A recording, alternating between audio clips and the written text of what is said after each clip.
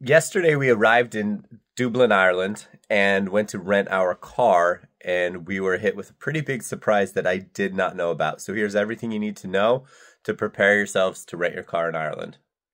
First of all, make sure that you use a credit card that offers full rental insurance on your rental car. We use the Southwest Chase Visa. It's awesome. The coverage is extensive and it works really well. When we got here, though, he asked us for our proof of insurance. And I was like, proof of insurance? I've never had to provide proof of insurance for a rental car.